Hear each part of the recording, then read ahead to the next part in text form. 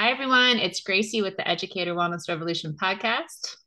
Hey everyone, this is Scott Goldstein with Empower Ed and the Educator Wellness Revolution podcast. And we are so excited to have on today two DC educators to talk about the exciting new topic of flexible scheduling for schools, which has just generated a ton of interest and we know you all are eager to hear about. So I'm going to turn it over to them for some brief introductions. And if you wouldn't mind, just start us off with just tell us your names, introduce yourselves a little bit, and tell us a little bit about your experience and interest with flexible scheduling for schools. I'll start with you, Ryan. Hi, everyone. My name is Rian Reed, and I'm a middle school educator in Ward 8. I am excited about talking about this topic of flexible scheduling because our school does use a flexible scheduling model, and I've been an educator for 11 years. Lucia? Hi, everyone. My name is Lucia. I am a DCPS educator. I work at Bell High School and teach seniors this year. I started teaching during the pandemic. My first year teaching in the United States was 2020. So I've had a lot of variety of models of what a school day could look like. And I think flexible scheduling is the most exciting model by far. And it's something that, we're doing in every other profession. So I think teaching it's time for us to catch up. Yeah. Yeah, it's something that you, Scott, I hear you talk about a lot, which is like every other profession has gotten more flexible since the Yes. pandemic, and teaching has not been one of those. And I'm sure, flexible scheduling, this conversation that people have been talking about it and practicing it in small ways for such a long time, but it just feels like it's reached a fever pitch recently, where it's like all we talk about when we talk about educator wellness. And so I'd like to hear from you why you think it is that this is the topic. Ryan, can we start with you? Mm-hmm. Yeah, so there are so many different demands that educators have to meet on a daily basis. And it seems like the demands just keep on getting more rigorous as time goes on. And one person cannot really handle that and be effective at the same time. So having a flexible scheduling model allows to build in more collaboration between educators and meeting the demands of our students. And then also, the demands that we have as individuals and supporting our families, whether that's doctor's appointments or just celebrating our kids by going to, assemblies that they might have.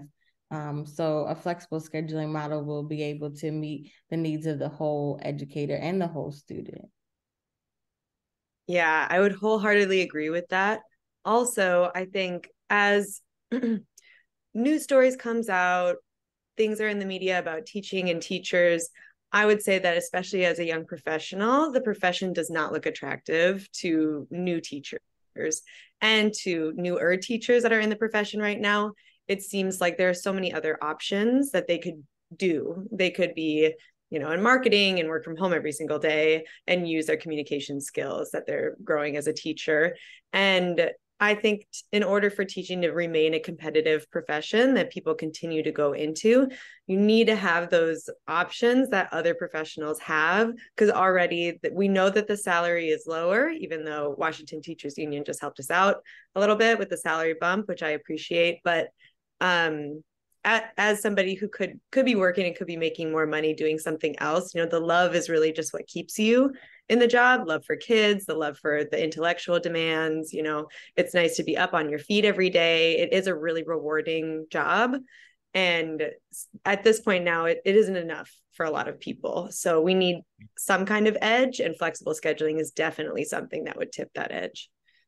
Totally. I mean, I think anyone who's scrolling through their social media sees all these former teachers who now do some kind of PR or, dance for a living or something like that, right? Like, so there's definitely that trend. And like you said, it's the love of teaching and the love of the work that keeps people coming back to it. But we just have to make it just enough easier, right? For people that who love it, who want to stay in it to feel like it's sustainable for them. What's the typical pushback you hear on flexible scheduling, and what responses do you have to it? If you've heard about, kind of like maybe there's just some misunderstanding of what it is, or some pushback around what it might look like for different groups, what have you heard and how would you respond to it for either of you? Mm-hmm.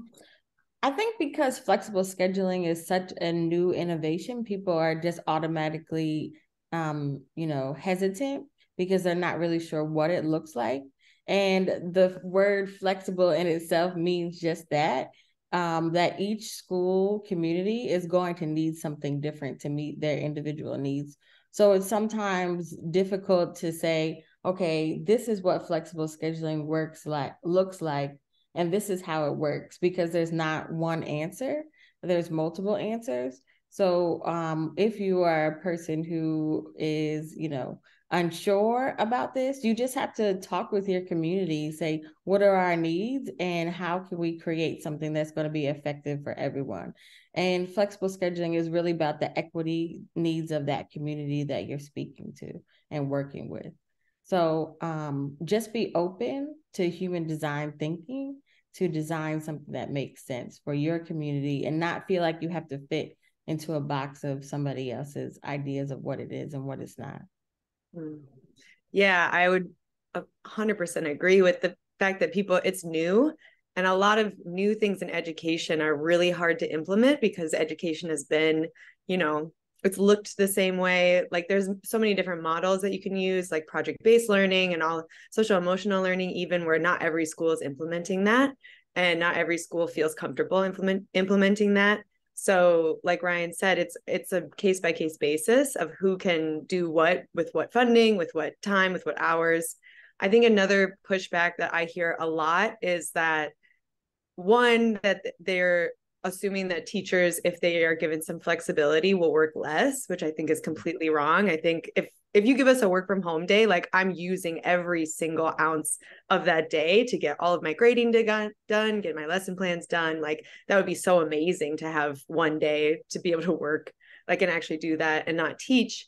And also that school does fill a need for childcare during the day. And it's really difficult to manage different schedules. At one of my old schools, we had half day Wednesdays. So parents had to navigate what would happen at 1 p.m. when their kids would be out, and where to put them. So that's another difficulty. But I think that they're in your flexible scheduling report, Scott, that there's so many different options for that. Yeah. Yeah. And those are really important things to uplift, because obviously parents are going to look at it and say, what does this mean for me? Right. In terms of the schedule for my kids, in terms of what kind of academics they're experiencing. But I think those are all things that the community needs to hear from their own parents and families about, right. So that they make something that does work for the people in their community. But one of the things that's so exciting about flexible scheduling is the opportunity to enrich the experience that students have in school through things like project-based learning, experiential learning, outdoor learning, all kinds of things. So what excites you about the opportunities that exist for students? In the beginning of my introduction, I did mention that our school does have a flexible scheduling model, and it looks like on Mondays we have an adapted schedule, not every week, but just on Mondays. And the students are able to participate in different academies that we have in the building. So that's Elevate Academy, where the students work with representatives from UDC. We have a school garden, we have a hydroponic system, and then also that connects to the work that is happening at the high school, at Anacostia High School. So we're able to build stronger partnerships with the community because of this flexible scheduling day and having those extra staff come into the building to support. Then around 1:30, our students are able to go home or to, support the family needs, or they're able to stay in the building and they participate in drama and photography, which they might not necessarily be able to do if we didn't have this flexible scheduling model at our school. So there's so many different, opportunities that our kids can now have because of this flexible scheduling model. Yeah, that excites me as well. Just the opportunities from the communities. I feel like there are so many different ways that the kids from DC can be integrated, or anywhere, but especially DC. We have so many opportunities with politics, and that's our main, thing that we do here. And I think that when kids have that time and space to explore those different opportunities with different professionals, with groups coming in, if they have, if we have a Friday where the teachers work and the kids do all of their sports, and then people come in from local agencies and come talk to them about their work or have them intern with them, I think that's really beneficial for them.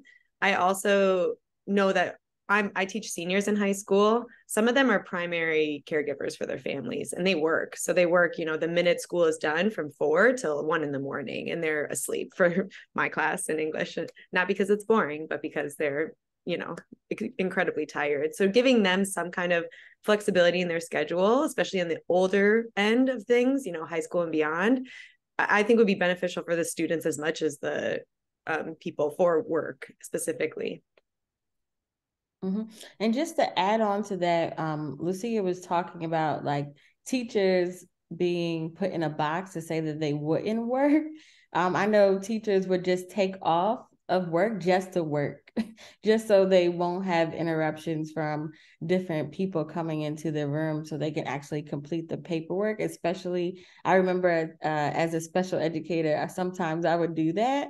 It would be a sick day, but actually I'm working, completing paperwork. So, flexible scheduling models give opportunity for teachers to meet the demands. Yeah, I just want to add to that one thing, which is just like how valuable it is for students, right? That teachers actually do those things, right? The importance that of actually having the time to connect with parents and families and update them on their progress, or just giving quality feedback to students, which, I taught high school at 150 students at a time. So the ability to give quality feedback to each of my 150 students is really limited without extra time to do that. And I think all of that is so important to name. And I also just want to put it out there that like just time for yourself is so important too. And time, like you were saying, Ryan, time to go support your child in school. And I think that's something that many parents who are not educators, it's hard for them to understand that what they enjoy doing for their own kids, that the teachers don't get to do that. And I think it's looking at teaching as a lifelong profession. And in order to do that, you need to have breaks and you need to have a life. And so just this flexible scheduling model, I think really does just build that runway to be able to do it for a long time too. And what I hear in a lot of what we're saying too is just it's a lot of change. And I think it's a lot of change after we've already gone through so much change, a lot of it change we didn't want to go through as a society and culture. And I notice when we talk about this with our partner schools, it's like we start talking about flexible scheduling and then we start talking about, all the things that have to change about education, and the conversation starts to feel really big. And that's why I love some of these models that that EmpowerEd has been discovering of like how it actually works. So I'd like to hear from you. Maybe we can start with you, Lucia, of what models have you seen work well, or what models would you be really excited to see what they would look like?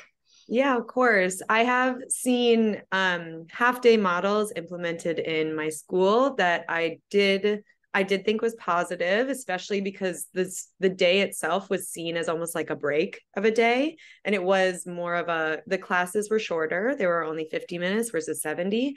And we treated those classes as like extra classes. So we would have our core classes be Monday, Tuesday, Thursday, Friday, and then Wednesdays would be whatever supplemental thing we wanted to teach. So it'd be kind of like the fun day almost. And I think every classroom needs that. It needs that kind of, break within the week, because weeks are very long, especially 40-hour weeks. And when people are working remotely, I don't think they're working 40 hours. Maybe they're working more for some professions, but a lot of people, might have a 20-hour week and then a 50-hour week and then a 20-hour week again. So I think being able to understand the needs of your classroom and having that like built-in time where you can figure out, okay, do we need to teach more or do we need to teach less and just have fun here? And then also, I'm really, really excited about tiered coming into work models where you come in. Some people come in from 7 to 2, some people come in from 9 to 5, other people from 10 to 7 or something like that. So there's always an adult in the school for kids, because as we know, kids, some of my kids will stay at school until 8 p.m. Just because they either don't want to go home or need to do homework or what have you. But having a school fully staffed with adults during all those different times would be incredibly beneficial to the community. Mm-hmm. Ryan, any methods or particular schedules? I know you have one at your school, but ones that excite you other than that?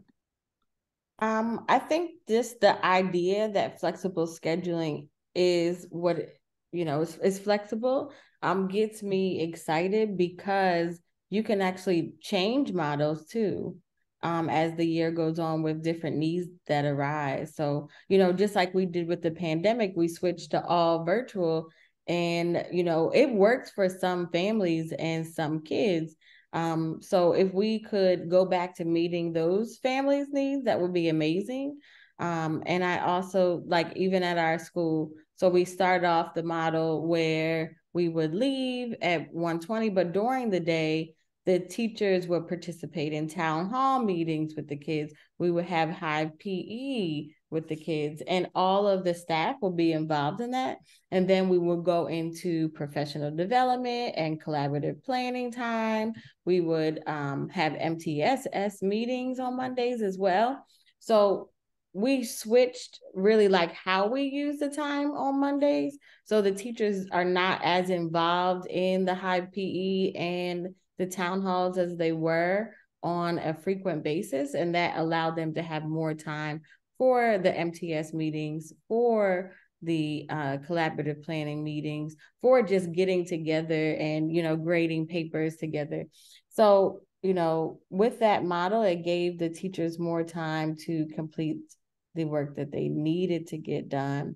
And we've seen, you know, different numbers that we've been trying to, you know, like we have Flamboyant, where we talk about parent contacts, and that number has gone up because we've changed the model.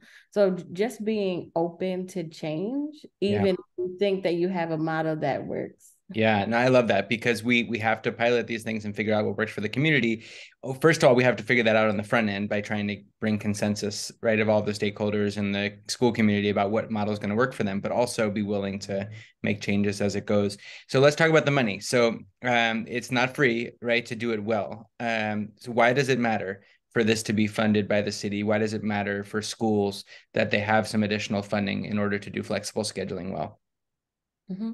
Well, as I was saying, we do have the flexible scheduling model, but we don't have the funding to support it. So that's possibly why we had to make so many changes in time, because we didn't have, you know, the funding to say, oh, we need additional staff members during town hall meetings, so the teachers could not feel overwhelmed to be in this place and then going from the town hall to 3 meetings after that.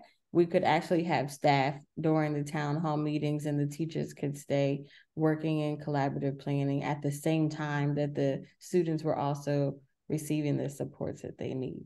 So human capital is definitely a space where we need funding. Yeah, I think it's such an odd thing that we are looking at this as like a school investment versus like a community investment, or, you know, these kids graduate from school and then they become workers in the community. There's no, you know, they don't exist as students forever. And they're long-term investments. You know, they start at 0 and go up to 18 for us, and then beyond. But you want to have qualified, happy, healthy workers and healthy people that are living in your community.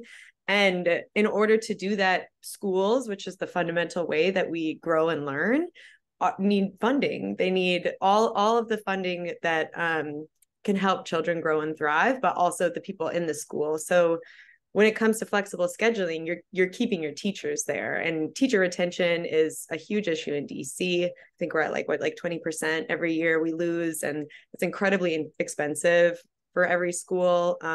Also, it's a loss. So we've had this learning loss during the pandemic, and then it's exacerbated by the teaching profession got exponentially harder.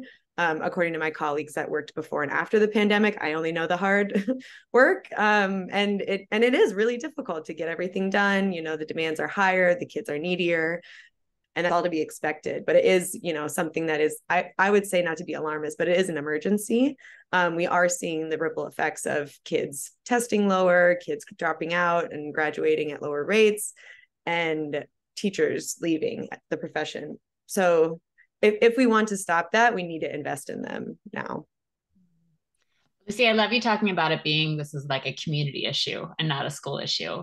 And just one of the models that I get excited about in flexible scheduling are these camp days, or and how do you bring more community partners in who run all these camps already, and they often, you know, are not able to be financially sustainable because they don't have the access to kids because they're in school when the teachers need a break. And it's like about being able to connect these dots, and just all the people that are in communities that would have something really important to share, be it life skills, professional development, mentorship, and that, there are programs that can make this work, but you need dedicated individuals who are doing the program management for this, who are scheduling this. And so I think it is a lot about imagination of how to like put together resources right now.